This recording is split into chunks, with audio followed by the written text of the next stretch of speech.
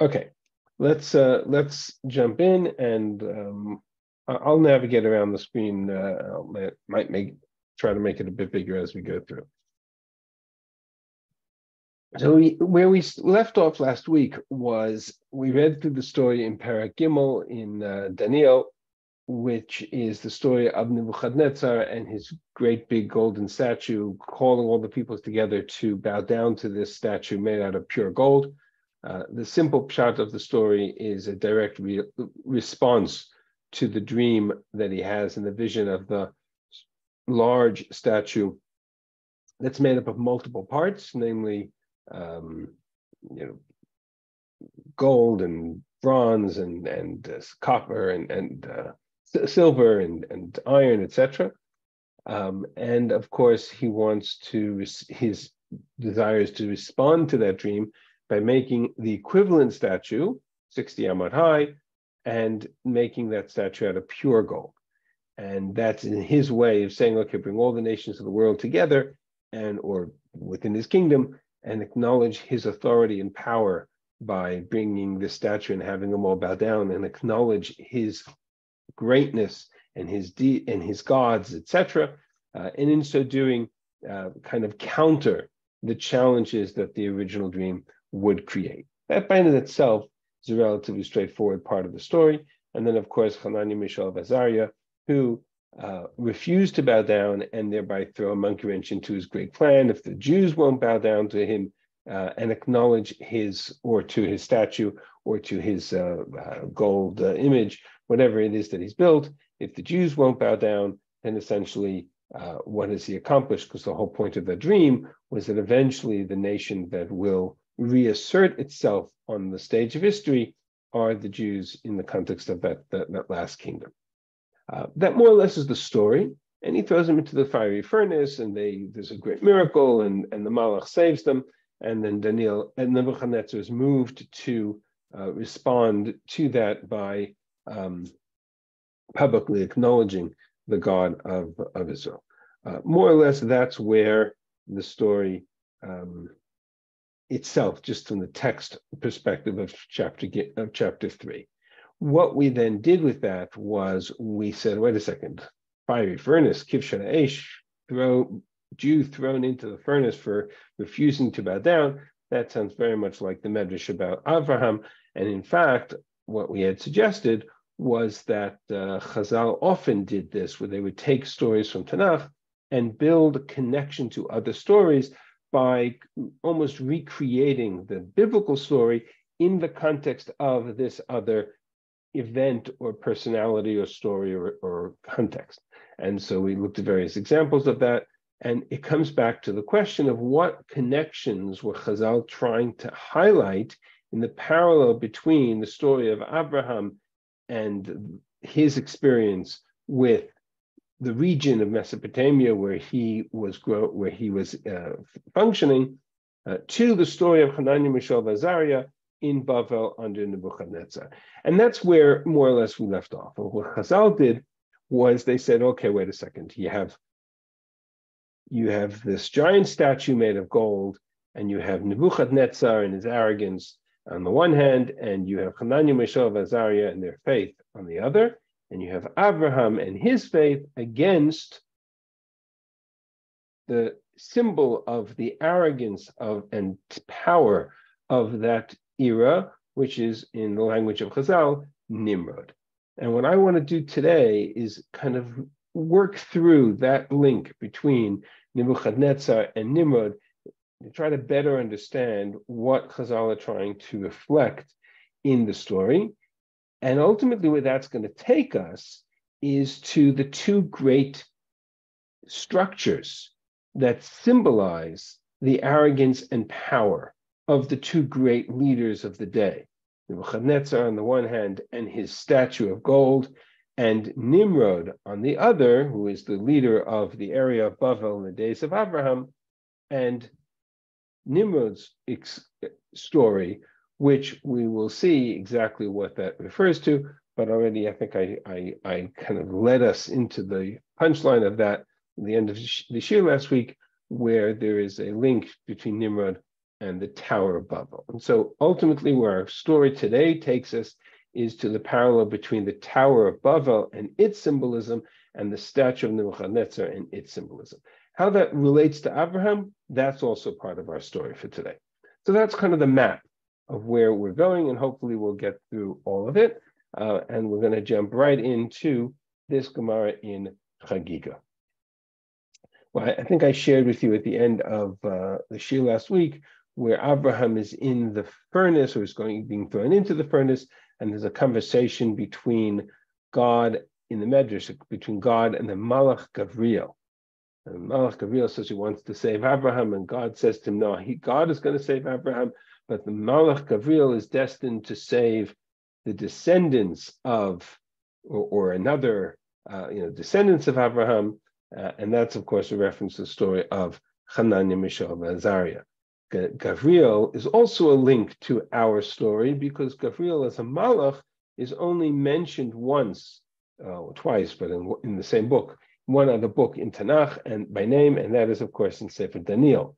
Daniel has many conversations with the angel Gavriel at the end of the book. So you have this direct link, again, in the Medrash between these two stories, and Chazal trying to weave their way through multiple points of connection between these two great moments in history.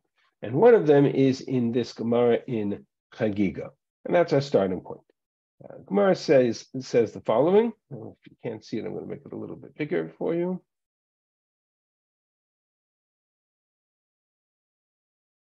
Hopefully that'll work. Tanya Amar Rabbi Yochanan ben Zakkai, Ma tshuva heshivatu bat hashivatu. What response did the divine voice provide? Bat kol le'oto rasha, to that wicked one, and in this case referring to Nebuchadnezzar.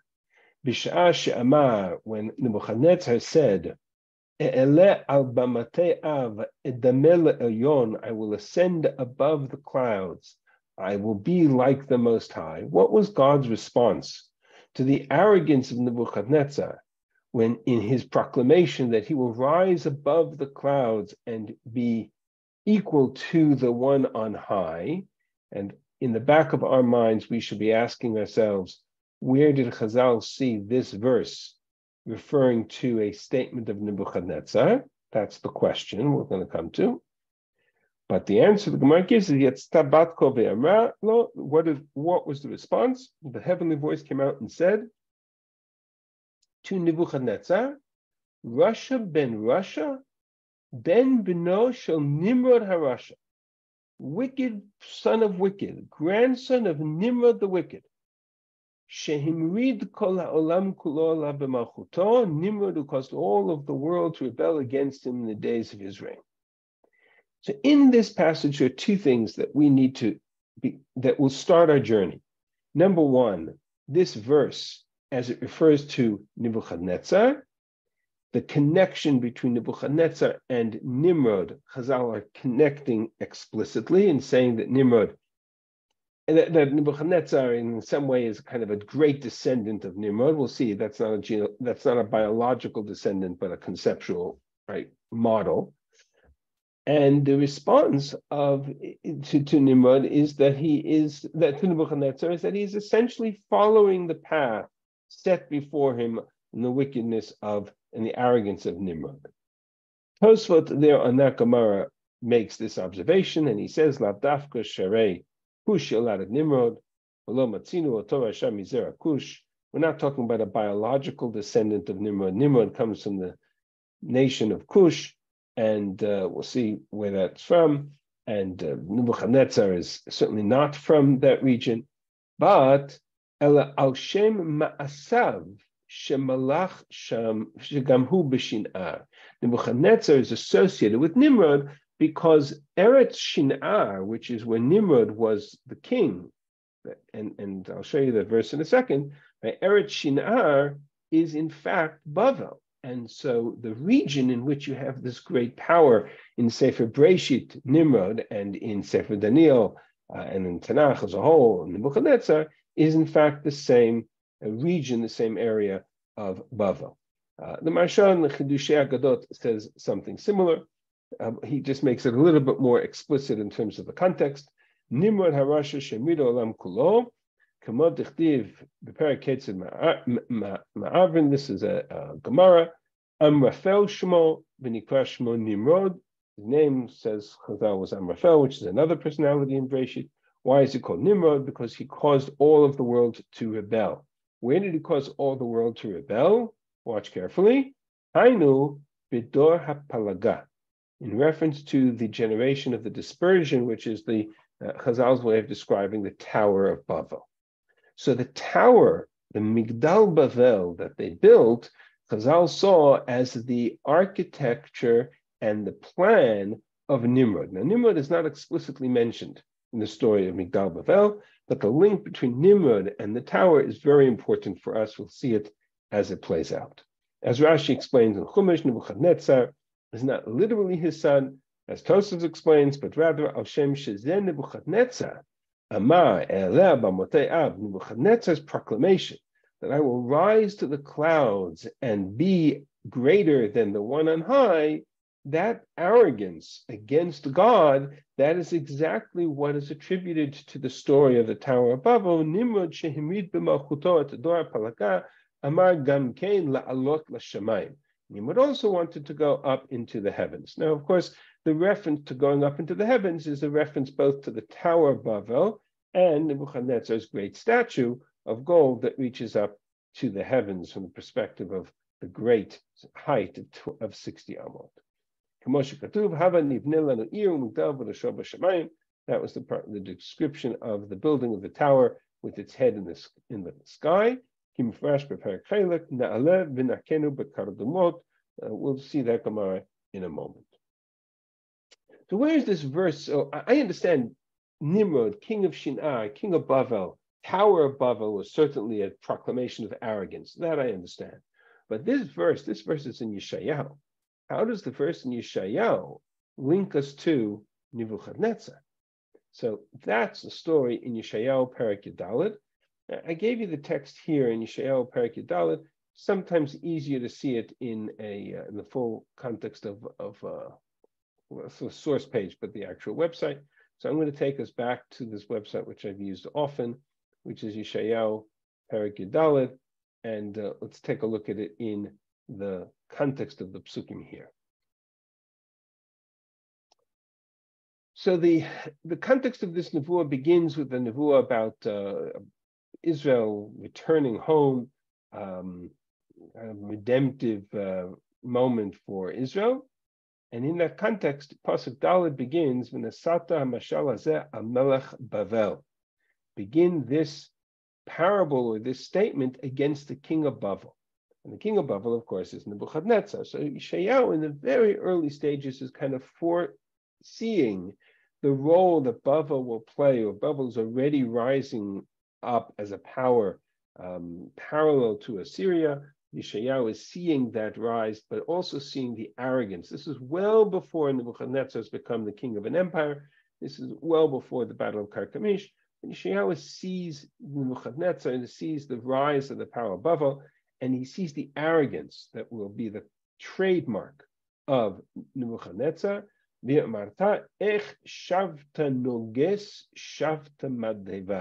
How is the oppressor ceased? The golden city ended, ceased. Madheva is this word which is somewhat debated, whether it comes from the word dahav or zahav, as Rashi explains, or it means more in the context of some sort of oppression.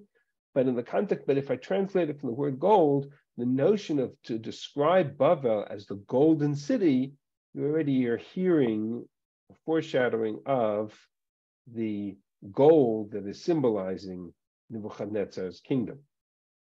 So that in terms of the statue and the dream that Nebuchadnezzar eventually has. Shavar Hashem Mater She'im Shevet Moshlim. God has broken the staff of the wicked, the scepter of the rulers, smote peoples in wrath with an incessant stroke. What sort of God's, at a time when God, of redemption, God's anger will break the arrogance of the nations of the world. That's the beginning of this story. I'm going to jump for a moment to Pasuk Aleph. Hurad she'ol ge'onecha. Your arrogance will be brought down into the grave. Hemyat nivalecha tachtecha. The noise of your nivalim, right, of your carcass underneath you, yitzar imal mechasecha toliyah. You will be covered in worms, right, describing him in the grave. It's always a classic genre of the Nevi'im to say to a human being, if you want to claim that you are a god, that you are a deity, that you are more powerful than God, to describe him as mortal, because ultimately nothing speaks to the contrast between God and man more than mortality. How have you fallen from heaven? Elel ben Shachar, day star. Nigda'ata la'aretz, been cast down into the ground. Cholesh al goyim, cast lots over the nations. Yata amarta bilvavcha, you in your heart said, Hashamayim e'eleh mima'al l'kochve el, I will ascend to the heavens above the stars. Arim kis'i ve'eshev behar mo'ed b'yar ketetzafon, I will exalt my throne and I will sit upon the throne, in the place of meeting in the northern throne, meaning from my throne in the north, I will sit in a throne that will reach even above the heavens. I will ascend over the clouds. I will be like the Most High, says Yeshayahu to the king of Bavel. Ach el Sheol turad el yar ketebor. No, you shall be brought down into the grave, to the depths of the pit.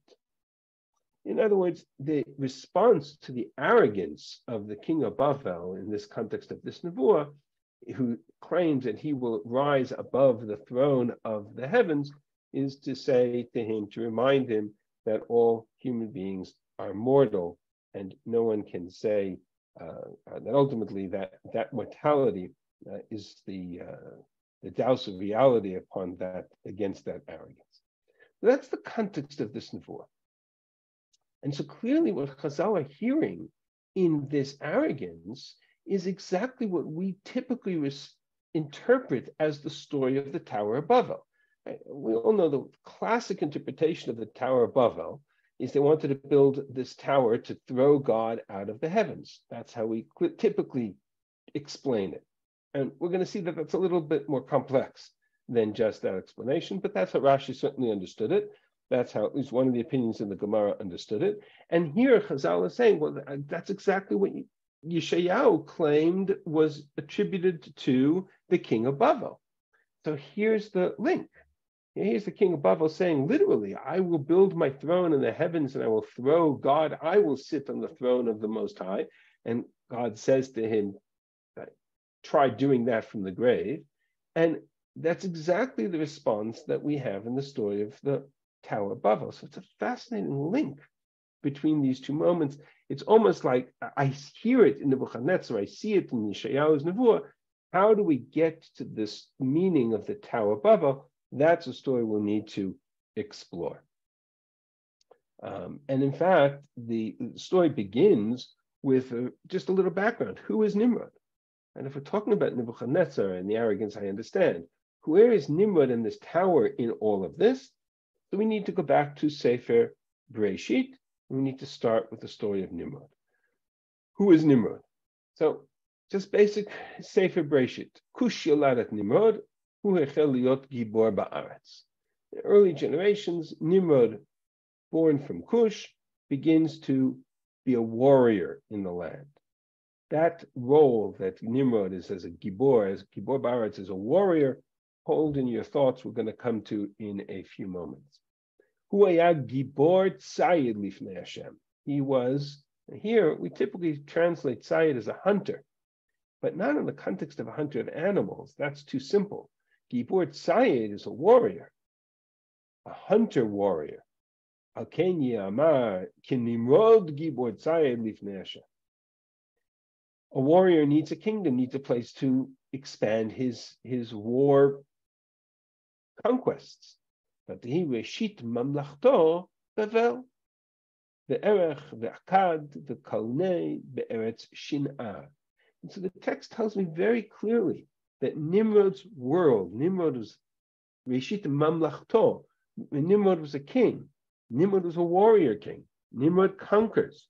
And the first place of his conquest is the area of Shinar and the kingdom of Bavel. And of course, Bavel is immediately a reference to the tower, because the whole region is called Bavel because of the story of the tower.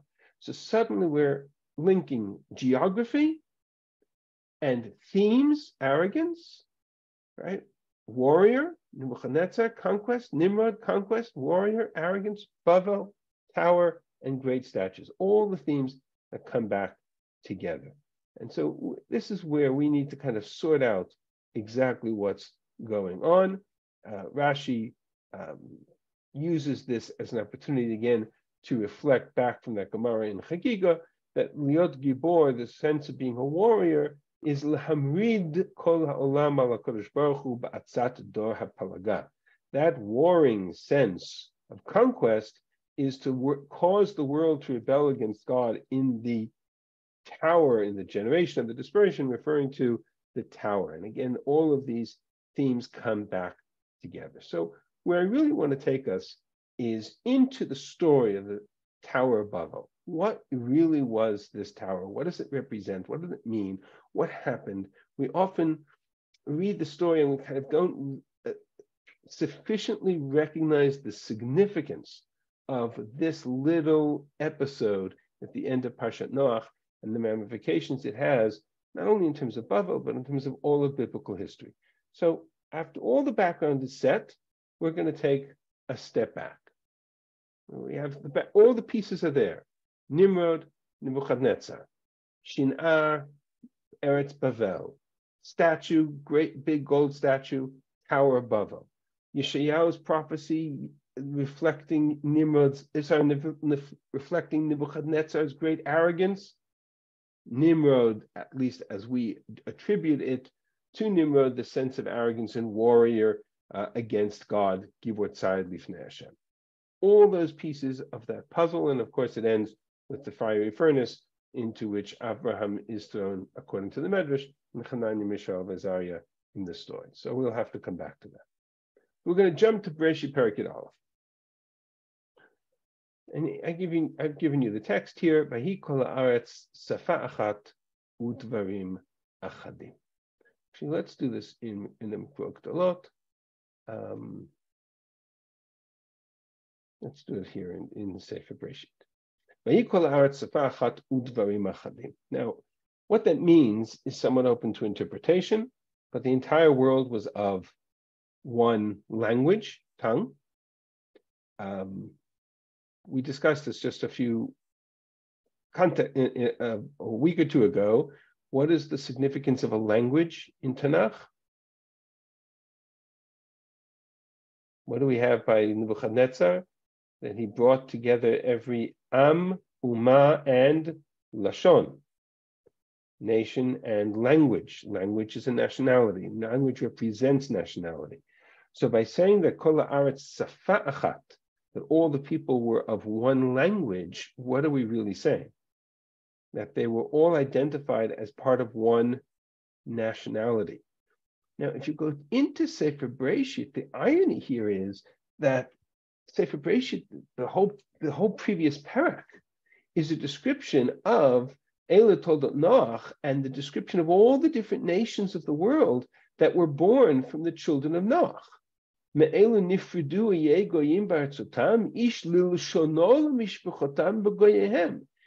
each person born from these nations, if you go back to Bnei Noach, Shem, Cham, and Yafet, and then Yafet, Gomer, Magog, Madai, Yavan, Tuval, Meshech, Tiras, Ashkenaz, Rifat, etc., Yavan, Tarshish, Kittim, Dodanim. This is generations before the tower. This is the generation or two after the flood. And these are the nations from which the land's languages was developed. And then you have Cush and Mitzrayim. So it's great irony to say that the entire world spoke one language when just one chapter ago we describe at length every descendant of Noah and how they spread out over the world and how they created different nations. So that's one of the mysteries in the story of the tower. How is it that we describe kol haaretz safa achat, of one language, one tongue, udvarim achadim, one dibur, one speech, as if they're all one nation? We just finished saying that they're not. Just a chapter ago described the great dispersion of all the different languages and cultures. And Rashi on this verse suggests that that one language was in fact Lashon HaKodesh, was in fact Hebrew, and yet they're speaking all kinds of different languages. So hold that thought. That's a question we have to resolve. They traveled eastward. They found a valley in the land of Shinar. They dwelt there.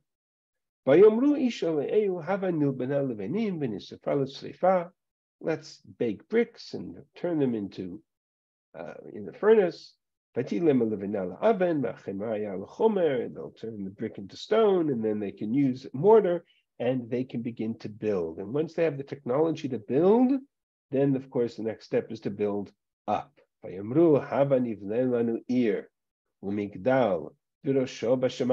city, a tower, its head in the top in the heavens. I'm not going to do it today because it's not a subject, but I would urge you to consider a parallel between this tower with its head in the heavens and Jacob's ladder, which was in the heavens, or its top was in the heavens. Let us make a name for ourselves, lest we disperse over the earth.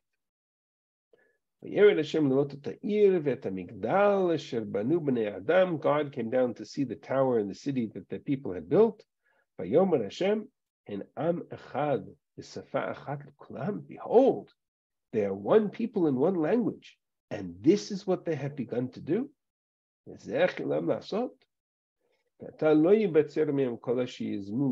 Therefore, God says, I will prevent this from taking place.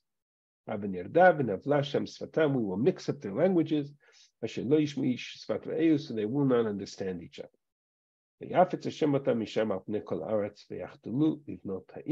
God disperses them, they stop building the city, and of course, our king Krishma, Bavel, hence the name Bavel, because Bavel, says the Torah, comes from the word Balal Hashem Sfat Kol Haaretz. God mixed up all the languages and scattered them, Misham Hafitzam Hashem Apnei Kol Haaretz.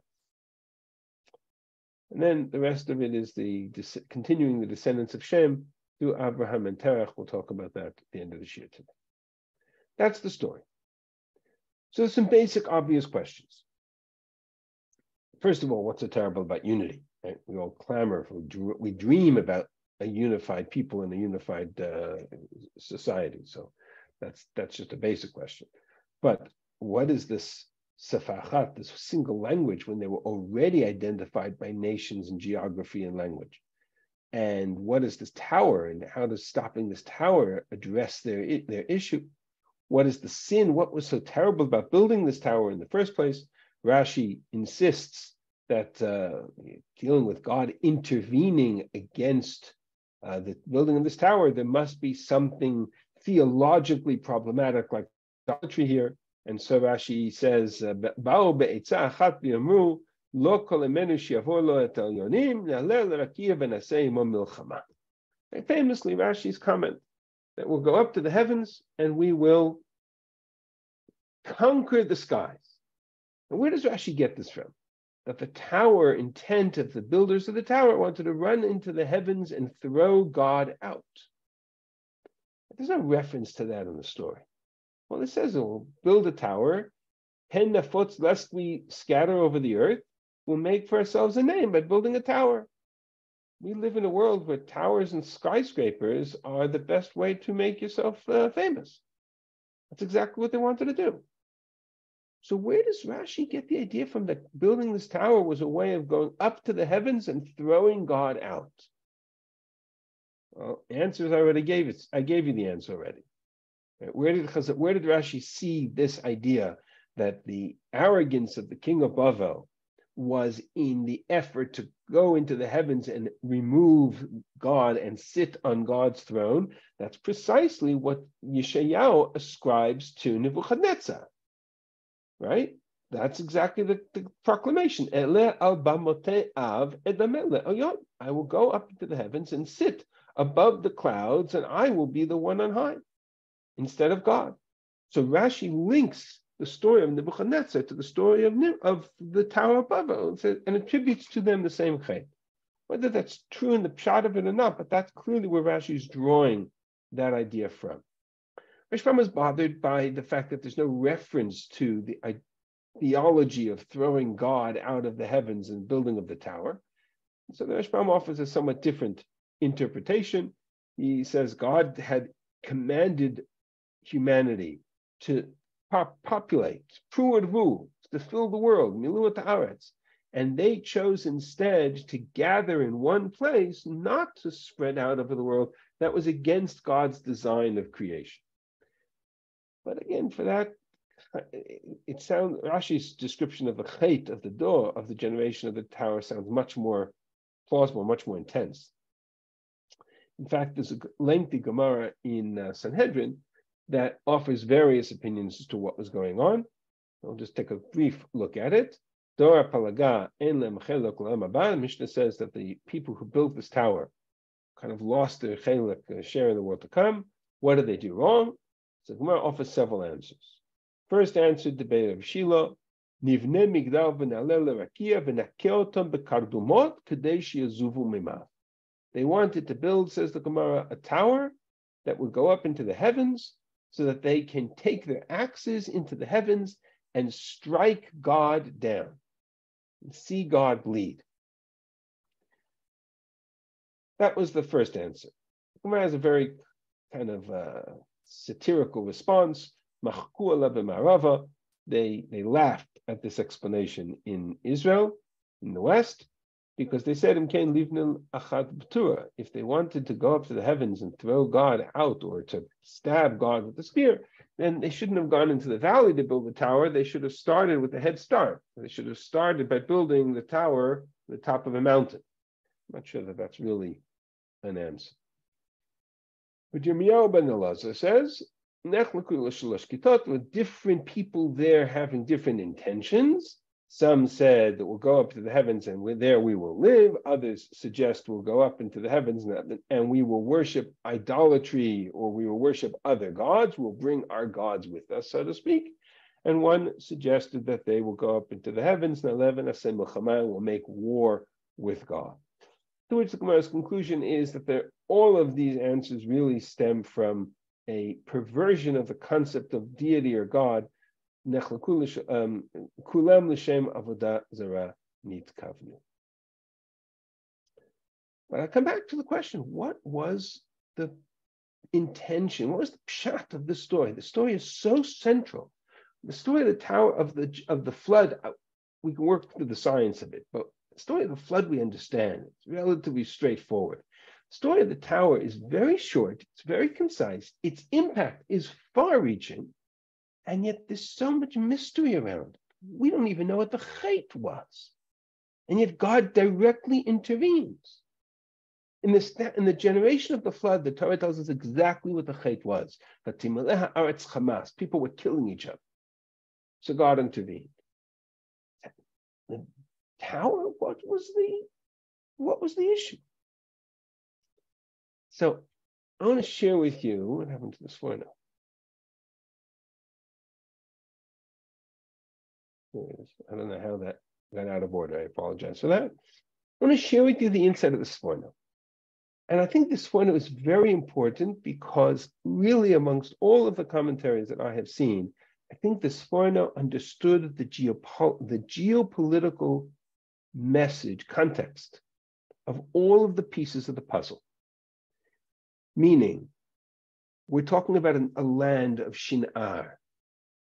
If we're talking about a land of Shinar, we're talking about, right, the tower is placed in Eretz Shinar. Eretz Shinar is exactly the region of who? Who is king of Shinar?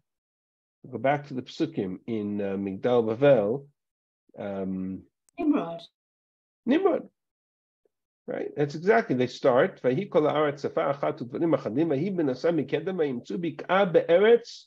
Shinar. Eretz Shinar is the land of Nimrod. Right? So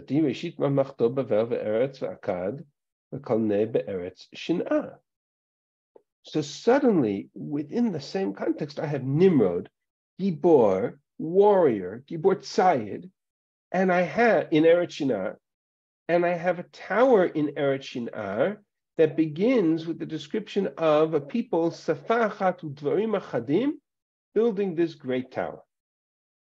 Comes along this footnote, and I apologize for the jumping around. Maybe we'll do it here, be a little less jumping around.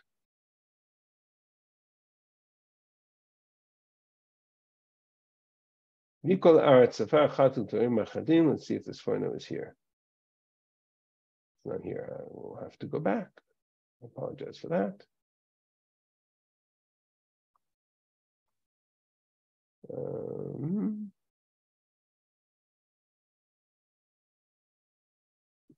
Okay, we'll do it on the source page. I apologize. Says Nimrod. It says this is for now. What is this tower, the city? Zot Haita Atzat Sarei Hador. What do they intend to do? Lahamlich et Nimrod al Hamin al Kol Hamin Ha'enoshi. Intention was not just to build a city, but to build a kingdom. What the Sforno recognized is that a city with a tower, Ir u'migdal, a migdal is a fortress. And a city with a fortress is essentially a kingdom or a place of a melech. And who is going to stand at the top of that tower? Who is going to stand at the top of that tower and look out at the city that they had built with their hands? Migdal v'dosho b'shamayim v'neseh lanu shem. What does it mean, naseh shem? He says, Havadah zarah shetiyeh b'migdal, will put some sort of idol at the top of this tower. V'yetzeh b'chol amin enoshi shem, enoshi shem gova mikoma v'godel ira. The name of this great, the reputation of this great tower, of this great city, of this great migdal will go over, will be recognized by all of humanity. Everybody will see this deity as towering over everybody else, pardon the pun. Says this one.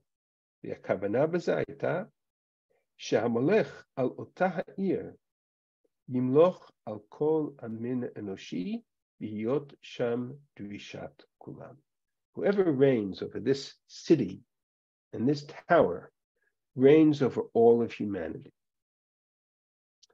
Now, what the Sforno is suggesting, I believe, in this story, which I think is the core of the message, is that what they wanted to do is not, let's go back to the text for a second. They're all of one language. Why do they have one language and one speech? Not because they all come from one cultural identity, one region, one nation, and therefore speak one language. But I can bring together all kinds of different peoples of different languages and different tongues and give them all one language, one tongue, one speech, and one identity very easily. It's called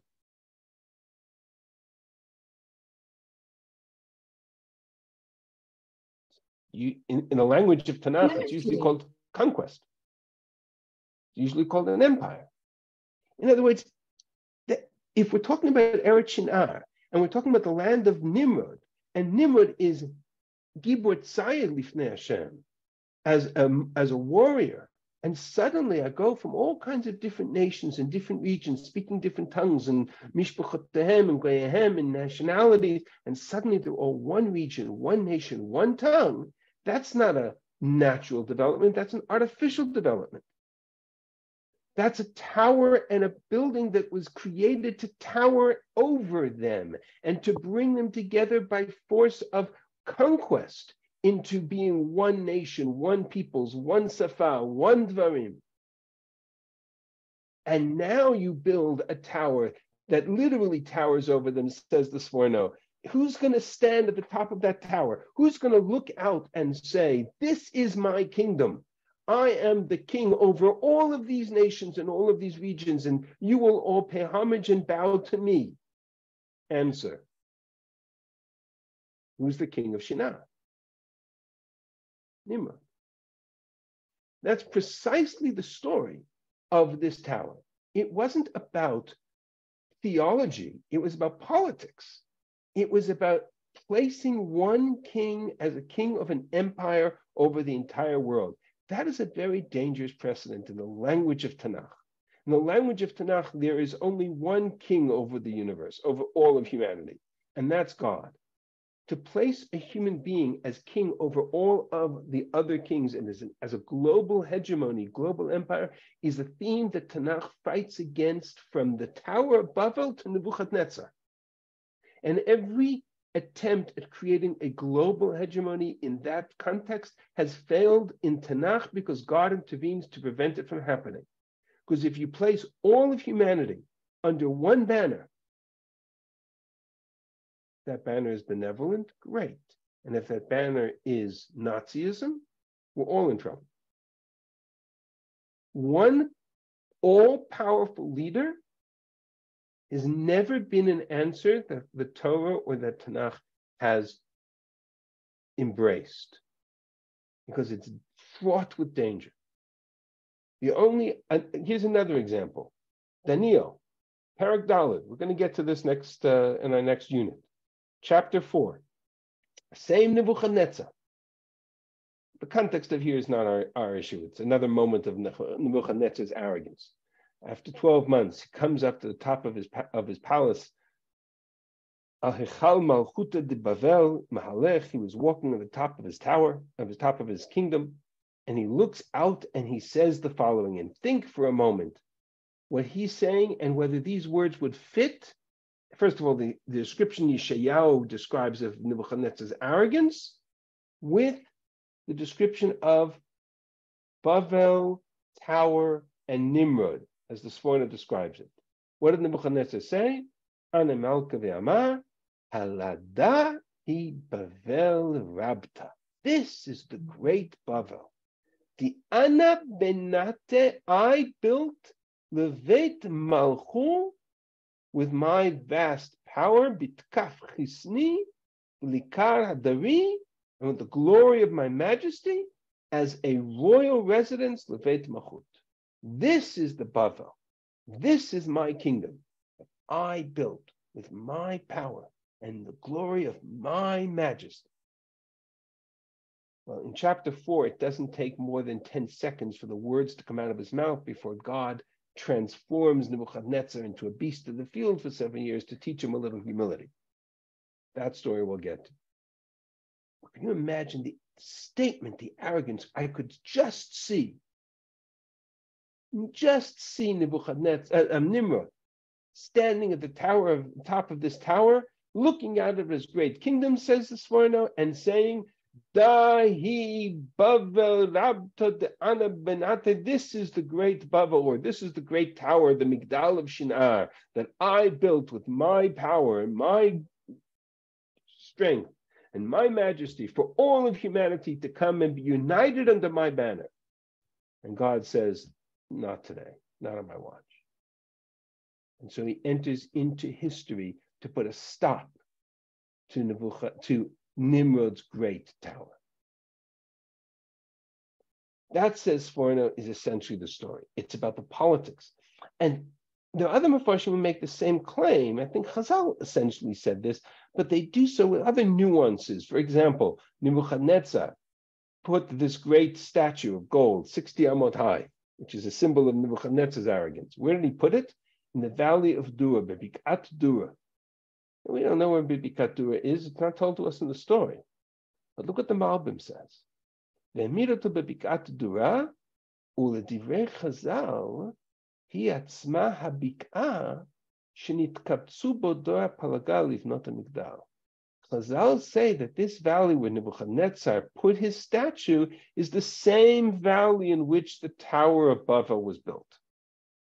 Now, Chazal didn't say that arbitrarily. They said that because they saw in the statue the exact same arrogance that they saw in the story of the tower. שהייתה כוונתם גם כן להקים להם מלכות עצומה ותקיפה כוללת נצחית מראש ועד סוף. The tower was also intended to build a kind of eternal, all-encompassing power and malchus. ולנצח הוראות שמיימיות ולנגד נגד מלכות שמיים, and to, or לנצח הוראות שמיימיות, right, to fight against the heavens.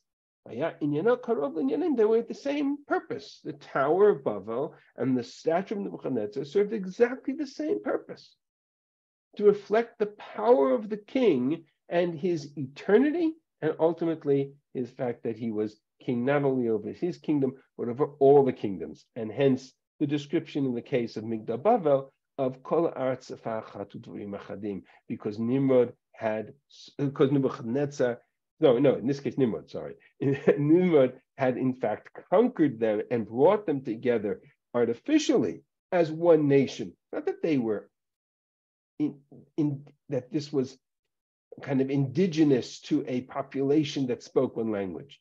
But on the contrary, from the separate languages you described in chapter 10, suddenly they're all speaking one language because they're all speaking Nimrod's language. That, says the Sforno, is what the tower represented, Nimrod's power and his might, and ultimately what a power that got too strong and too arrogant, and God had to intervene. And in that intervention, and God's providential intervention in the tower, the message goes out that ultimately there's only one King of Kings. I shared with you once before the notion that Nebuchadnezzar describes himself as King of Kings. So we describe God as King of Kings, Melech Malchei Melechim, because there's only one global power in the world, and that's HaKadosh Baruch Hu. The notion of a human king is literally establishing global conquest is an anathema to the theme of Tanakh. And that starts in Migdal Bavel. And from Migdal Bavel to Nebuchadnezzar, that theme is consistent. Literally divide and conquer. Divide the nations, in the world into nations. Right? Divide the world into nations. Why? Because divided, we can all recognize that there's one power above us all. But unite humanity into one earthly power, that's very dangerous. That's the geopolitical message of Tanakh. And it starts with Migdal Bavel and it ends with Nebuchadnezzar. Okay. So just to put things in context where we are right now, we've explained the tower and the arrogance of Nimrod, and the tower or the statue and the arrogance of Nebuchadnezzar, the intervention of God in the case of the tower, and the intervention of God in the context of the of Nebuchadnezzar's statue, and as if to reflect the similar message that ultimately both of these challenge godliness in the world, and therefore God had no choice but to intervene. I want to take us back into a very interesting phenomenon here. Because what I haven't done is one more piece of the puzzle I haven't linked. Because Chazal get to all of this, how? By connecting Hananiah, Mishael, Azariah, and the fiery furnace, to Abraham and his furnace. Where is Abraham in the story? Where is Abraham in the story? So there are 2 points of departure to connect back to Abraham. One is midrashic, and the other is textual. So actually, I'm going to start from the midrashic context. There's a pasuk in chapter 10. Remember, the tower is in the beginning of chapter 11. Beginning of chapter 11. It's a pasuk in chapter 10 that describes a kind of the genealogical generations, from Noach to the tower, or essentially, or to Abraham. And there we have a reference to Ever. Famous Shem and Ever, grandson of Shem, has two sons. One is named Peleg, ki b'yamav niflaga haaretz. In his day was the story of the tower of the dispersion of humanity. And his younger brother Yoktan, both mentioned in chapter 10. From this verse, the Medrash Seder Olam Rabbah builds the entire chronology of the generations from the flood to the tower, because it attempts to pinpoint exactly when the tower event took place by suggesting it took place at the end of the life of Peleg. Now, we could argue it took place at the beginning of his life. That's why he's named after the tower. Chazal actually say it can't be, because Yoktan, who's his younger brother, is mentioned in the previous chapter. So for that reason, Chazal say it's not at the beginning of Peleg's life, but in fact, the end of Peleg's life. Here, the Medrash and Seder Olam. Medrash says, Amar Rav Yossi, Navi Gadol Haya Ever Shekara B'no Peleg. Ever was a great prophet because he named his son Peleg. Ruach HaKodesh, as it says, B'yamav niflaga haaretz. Rashi quotes us on the pasuk as well, that Yoktan is younger and is mentioned in the previous chapters, so clearly it doesn't mean the end of his life, can't mean some vague moment in the middle of his life, so it must mean that his death coincided with the Tower of Babel, and he's called Peleg, whether he was called Peleg Ruach HaKodesh, or he's called Peleg at his death, so to speak, because that was coincided with the tower itself. Neither does it may, based on that, the Medrash then pulls together all of the lineage of the generations. Rather than doing it in the text, I'm simply going to show you the chart. And the chart, literally, this is based simply on the psukim. I've given you the sources, and the psukim in chapter 10. From Noach, who's 600 years at the time of the flood. Let's assume for the moment the flood is year 0, for all intents and purposes. Arpachshad is born 2 years after the flood, then Shelach when Arpachshad is 35, Ever when Shelach is 30. This is all in chapter 10 and 11. You can just read the text and you can see the ages. Re'u is 30, Peleg is 30 when he has Re'u is 32 when he has Srug is 30 when he has Nachor is 29 when he has Terach is 70 when he has Abraham. Peleg lives for 239 years, which means, drum roll, that if I work through the numbers, the exact year of the dispersion of the tower is 340 years after the flood. And according to the chronology, it means that Abraham is 48 years old at the time of the Tower of Babel. Process that for a second. Bereshit Rabbah. How old was Abraham when he recognized God? Now, we all know the story. I want to stop sharing for a second because I want us to hear this. We all know the story. If I take any child from the day school and I said to them at the age of a first grader, and I said, how old was Abraham when he first discovered God? They would tell me 75. 3. They would tell me he was 3, right? They all know the story. He's 3 years old. He asks us who made the stars, who made the moon, who made the build, right? Who made Abraham's theological journey, searching at the age of 3.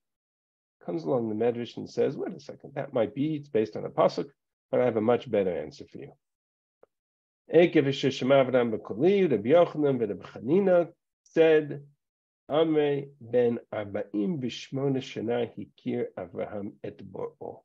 Abraham was 48 years old when he recognized God. Rish Lakish says he was 3. I'm less bothered by Rish Lakish's opinion. It's more philosophical than anything else. It doesn't have any textual references.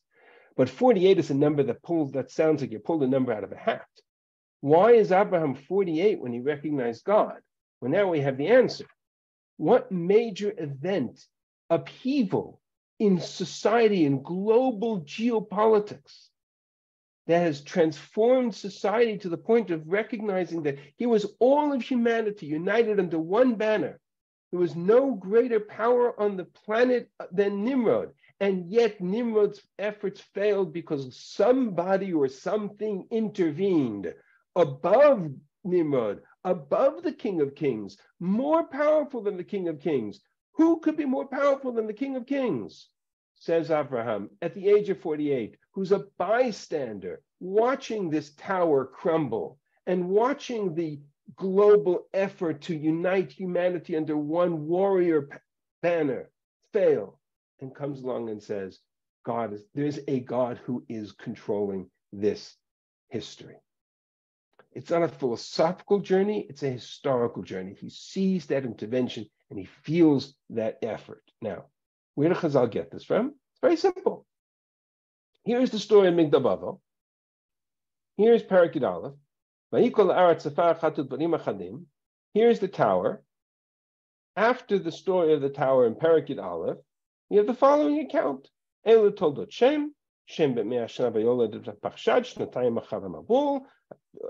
that chronology that I just shared with you is all in this parak. The same parak, just after the flood, tells us the whole story of the generations, Peleg, Aver, who gets Peleg, and he names him after the dispersion, and etc., until the birth of Abraham. And Terach is 70 years old when he has Abraham, Nahor, and Haran. Eila told the Terach leaded Abraham, Haran, etc. Vayamot Haran afnei Terach Aviv. Haran dies. That's the verse upon which the Medrash in Bereshit Rabbah tells us the whole story of the fiery furnace. Nimrod. Abraham comes before Nimrod because he serves God, and Nimrod wants to throw him into the fiery furnace. Says the Medrash, that's the story of the Kivshanesh. That's the story of Nebuchadnezzar. That's Abraham against Nimrod is exactly Hananiah, Mishael, and Azariah against Nebuchadnezzar. Here is the Jew who says there's a God that's more powerful than Nimrod, who stands up and defends God, and who believes and who discovers God. And the story of Abraham and my family's migration to Canaan starts here. Vayikach Terach et Abraham beno, etc., and they begin to the journey to the land of Canaan. Lech Lecha starts in the next parasha. Vayomer Hashem al Avraham lech lecha. And all the Mefarshim ask the question, why does God suddenly appear to Abraham? When suddenly out of nowhere he comes to Abraham and he says, I choose you? But the optical illusion is we start the story of Abraham from Parshat Lech Lecha. The story of Abraham doesn't start in Parshat Lech Lecha. It starts in Parshat Noach. It starts in the aftermath of the tower. Abraham emerges from the ashes of the tower. That's the story of Abraham. And that's what Chazal wanted us to see in linking Hananiah, Mishael, and Azariah and their stance against the arrogance, the theological arrogance of Nebuchadnezzar. It tells me, go back to the story of Nebuchadnezzar's predecessor, and the context of the arrogance of Babel, the empire of Babel begins in the tower, and suddenly you recognize and you see the milieu from which Abraham emerges. That's the context of that medrash. So I often, when I shared this whole story, I often get asked the question, so was Abraham thrown into the furnace or wasn't he? I don't know. Probably not. You'll forgive me.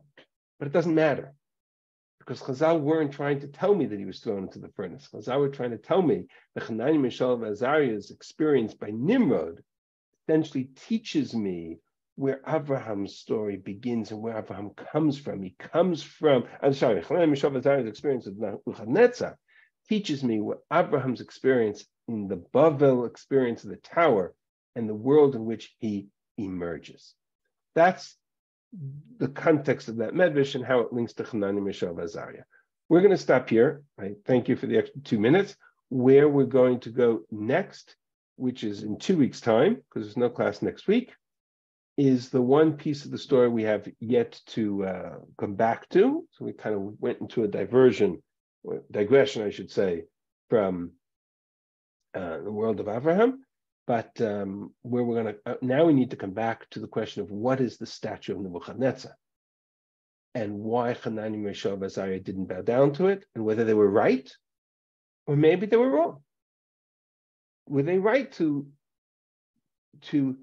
allow themselves to their lives to be threatened by not bowing down to this statue. What was the statue? So all of those pieces we will explore B'ezrat Hashem next week. This background to understand the tower will help us understand the statue, what it represented, what it was physically, what it looked like even possibly, and thereby enable us to understand Hanani, Mishael, and Azariah's experience much better. So that's the background. I thank you for listening to me for close to an hour. I will be happy to stay on for a few more minutes and answer some of the questions in the chat. We've officially ended the class, so I will thank you for sharing and for coming and for joining us. Rabbi, thank you very much. Excellent class. Thank you very much. Just Chag Sameach to you all. Such a masterful teacher you are. My gosh, Thank you. You inspire us all. I wrote it in the chat, but I'll just say, your passion for it is infectious. You just make it absolutely fascinating. Thank you. Thank you very much.